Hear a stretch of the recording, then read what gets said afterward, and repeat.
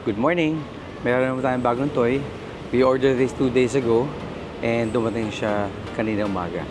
This is the Starlink Mini. Galing! Ang bilis ng Starlink. Tignan natin. Alright. Ayan, no? Ang ating Starlink Mini. Sobrang mini ang kanyang packaging. Pagbukas sa kanya is ayun. Okay.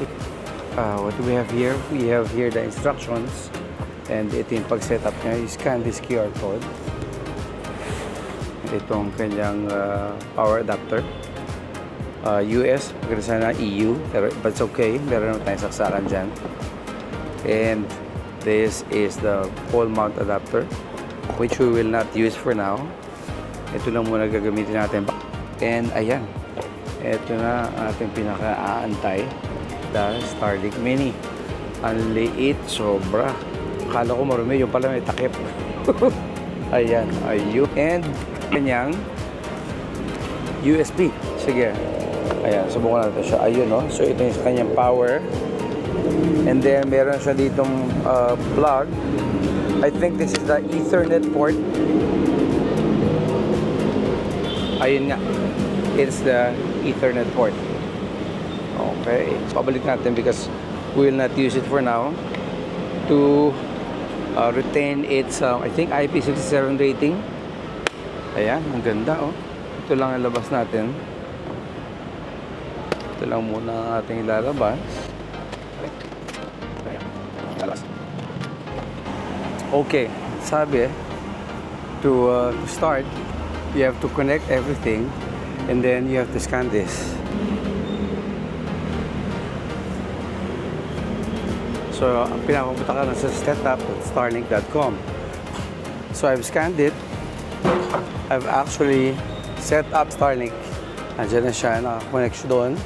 Connect dito ang ating brake sa ating EcoFlow Delta 2. So dito naman sa app, it says here, okay, it says here, select Starlink. Let's see what Starlink we have. Starlink Mini. So we're connecting. Oh, the Starlink is now connected. It may take a few minutes for connection to stabilize. Connection will be more stable after 12 hours. Wow! Starlink aligned, no adjustment necessary for best performance. Ang galing naman ito. Ang bilis naman. Obstructions. Okay, it's still checking for obstructions. How about ang galing mo, software update. So it says here it's updating, it's downloading 3%. It's still downloading 11%. Ping says it's 55.1. Latency is 32 milliseconds. Very good. So settings. Wow, Starlink, snow melt, sleep schedule, the usual. Let's see. So we're still at 22% alignment. Boy, the Starlink is pointed in the correct direction. Unang-una pa lang, correct direction. Now we're connected to Starlink. Okay. So Wi-Fi not configured, so we should configure the Wi-Fi.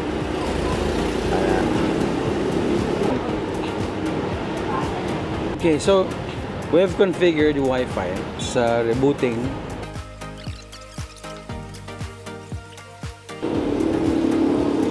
And so we're connecting Wi-Fi. Checking. All right, so we're connected to our Starlink. We're now online. Ang ating statistics, throughput, wala pa outages. Okay lang nga, merong 2 outages kasi bagong startup lang eh. Okay, so it says here that your Starlink and router just powered on. Network performance and statistics should stabilize after about 50 minutes. Yes, it's correct. So let's see the obstructions. If there's already, oh, okay, no obstructions so far. And let's check again the alignment. It's aligned. This was speed test. Tingnan natin. Ano ba mo? Oh, okay. Wow. Okay, this is good enough. Kasi bagyo pa eh. Masama pa ang panahon. Okay. So we will do other speed tests in other days when it's sunny.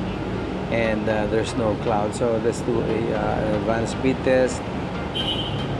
Let's start it. Okay. Wow. Wow. Getting better speeds. Okay. 82.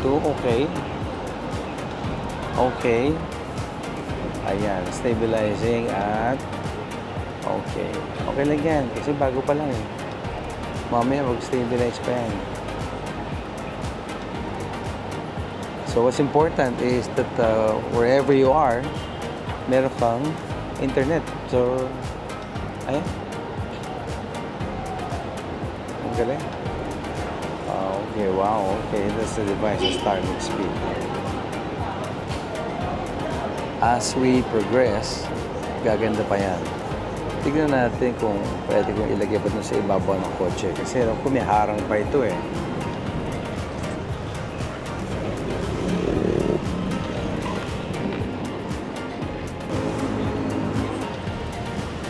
Okay, it's still aligned.